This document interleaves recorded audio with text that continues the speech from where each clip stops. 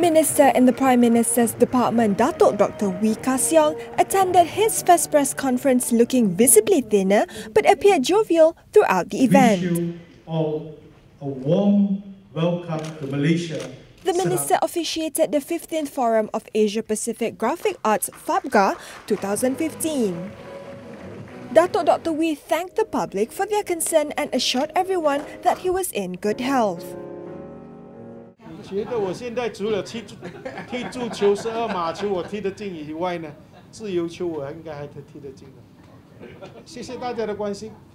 其实今天能够跟大家在一块跟大家谈，那我也不明白，今天如果是我在减肥，也应该是你应该替我祝福吧。